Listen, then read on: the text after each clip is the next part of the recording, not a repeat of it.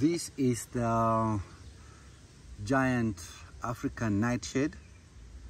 There are several the other varieties that have small leaves. This is the broad-leafed one, as you can see. It's quite broad-leafed. Thrives very well on organic manure. You could still do the inorganic fertilizers, but I prefer just doing 100% organic manure from my goats. I have goats over there. So today we are harvesting. This is going to the restaurant. My restaurant is called Coffee 254.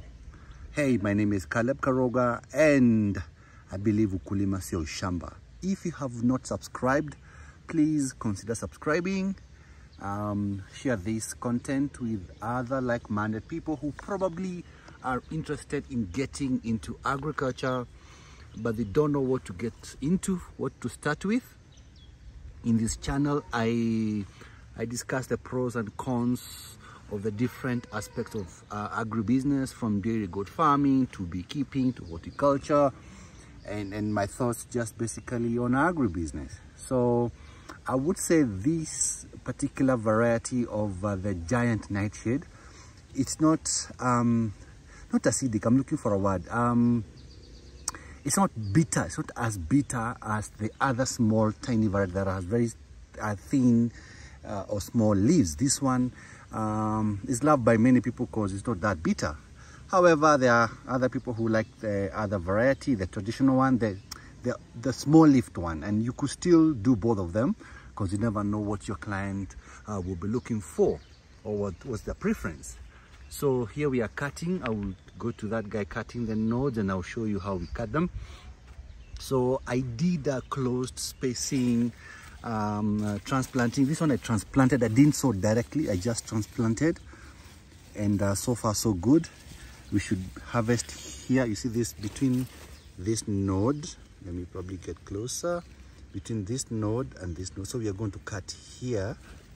Let me show you again. We're going to cut here, then this node will grow, and this is what we're going to come and harvest next time, and any other node on the side. So for now we are going to cut it here. Some will grow a bit bigger than the others. Some we had harvested last time. Look, this we had cut here. See, we had cut here at the top. So the suckers or the nodes, the end nodes, are the ones that are growing.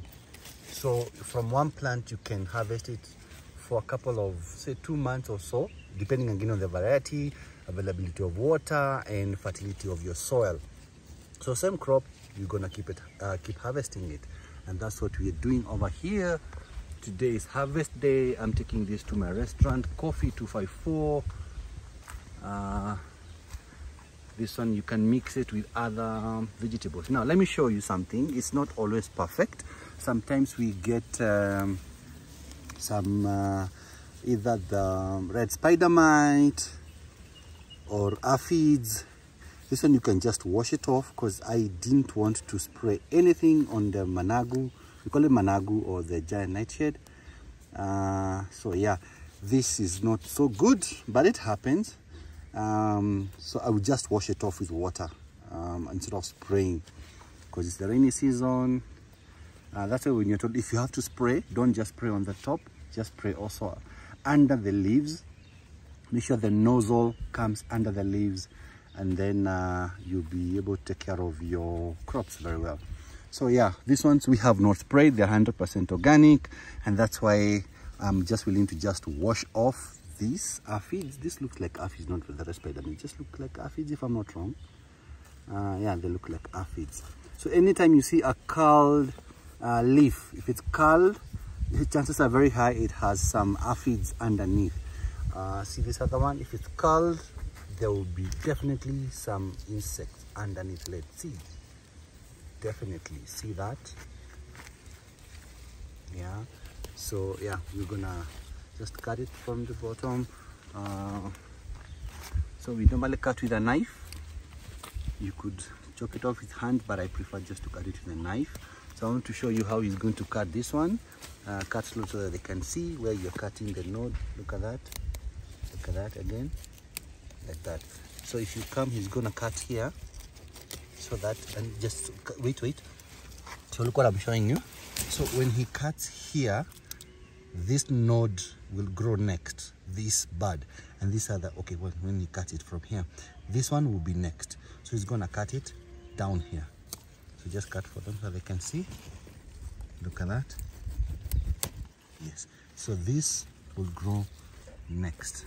Focus. This now will grow next, and on and on and on. Quite tedious work, but it makes a lot of sense.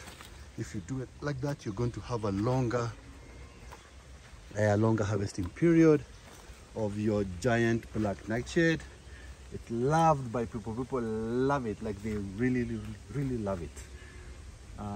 Yeah, so today I was just showing you about my giant nightshade. You could spray chemicals if you want to avoid getting the red spider mite and to avoid getting the aphids and any other insects. Personally, I haven't done on this particular bed. I'm not saying don't do it, I just don't do it.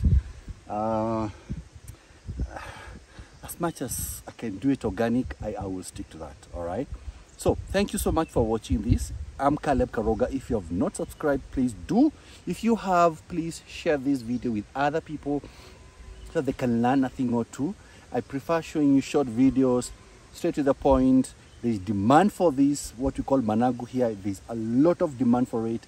But then, in the next video, I will talk about how you should be careful when you're planting your Managu or your giant nightshade. If you do it during the rainy season and you plant a lot, you're not going to make a lot of money. I'll explain to you in the next video. My name is Caleb Karoga. I believe ukulima sio shamba.